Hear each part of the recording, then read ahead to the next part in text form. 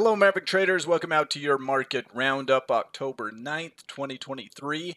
Let's jump into it. We like to take a look at the markets from a top-down approach, see what's moving in the markets, and certainly war breaking out in Israel, Palestinian conflict. That is a bit of an issue for markets. You've seen commodity markets react. We're going to take a close look at gold and oil and some of those commodities today. We always talk about what's moving in the markets, where sectors are getting beat up, or what looks most enticing, and then we'll highlight a few trade ideas, bullish, neutral, bearish, and such. Disclaimer. This video was created for professional stock and option traders. Maverick Trading is a proprietary trading firm that employs professional traders around the world. Our traders trade firm capital and keep 70 to 80% of profits they generate. All trades and analysis in this video are for professional traders only.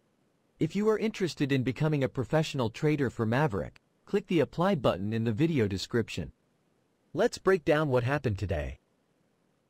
So today was certainly a case of bad news, good price action, and yet you've got to give the markets credit. So if you just said, well, a conflict breaks out in the Middle East, bombs are flying, what's going to be happening?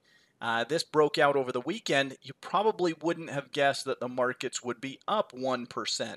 And they came in pretty much flat on the day after a slight gap down. So I give the markets a lot of credit here.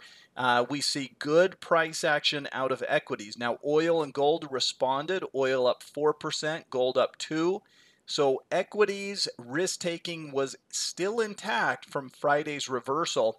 And if we look at the news, it's all about that Palestinian militant group that attacked Israel. Israel has now ordered a siege of Gaza, and they want changes in the Middle East and so forth. This is not going away anytime soon. The question is, how much does that impact U.S. equity markets? And for now, the markets are shaking that off, certainly.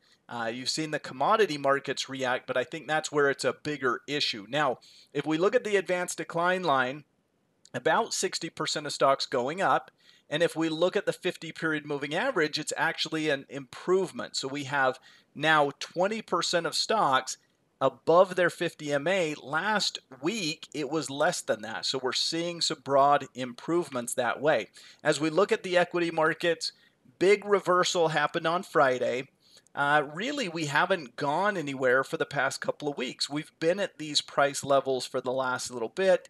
Have we set a bottom? We'll see, but ultimately, equities traded very nicely today on some bad news. There could be a little bit further push, maybe into this gap area and such. And I'm also seeing, as we look at sectors and look at markets, there's just improvement in equities right now. So I don't know that the bottom is set, but certainly a bottom has been set.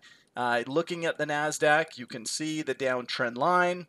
You can see that we're still in sort of a descending triangle, but maybe a little more upside to the top end of that channel before we have more to worry about from this standpoint. Now, equities, as would be expected, energy was the outperformer today, with oil up 4% on the new war breaking out. And this is, again, something that equity markets are going to be dealing with for the next few weeks. There's going to continue to be conflict in that region. This is, perhaps something that will continue to play out.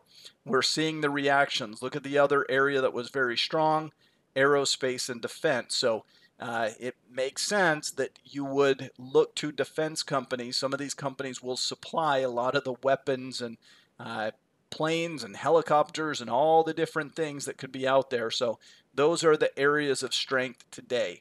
Now, possible trades. We're going to highlight a few different names. The last few weeks, I had highlighted more bearish than bullish. This week, I think there's more opportunity maybe on the bullish side, just better setups to my eye. So maybe we have a little bit more to go, was kind of my takeaway. Palo Alto Network, we're coming up towards that upper resistance line.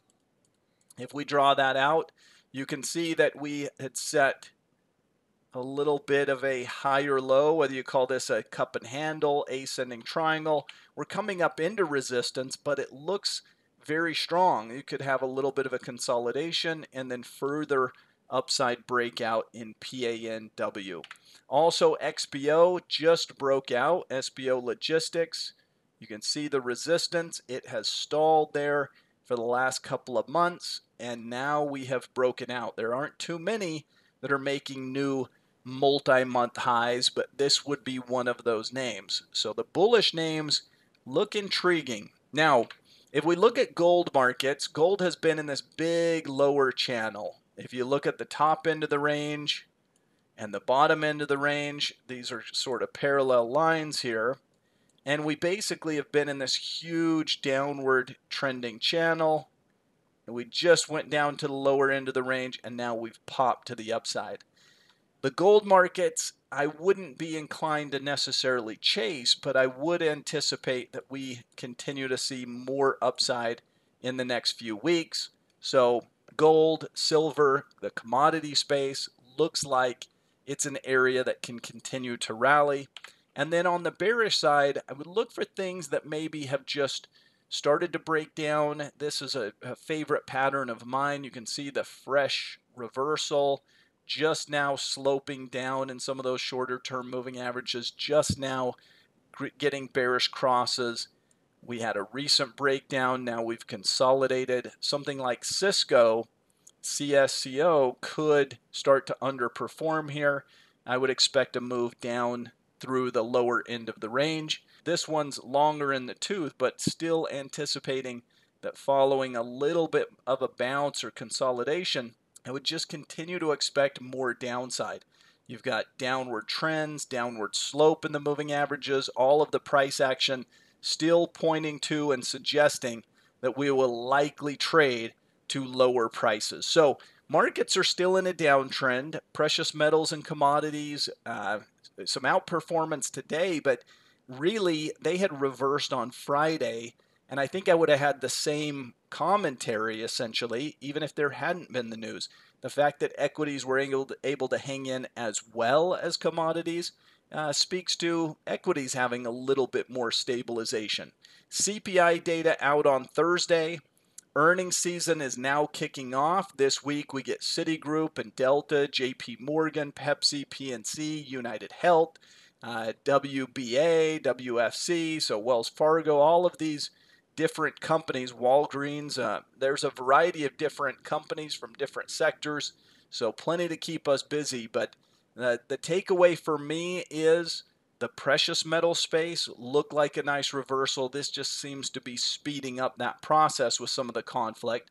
Equity markets, again, bottomed on Friday, big reversal, and able to rally through what should have.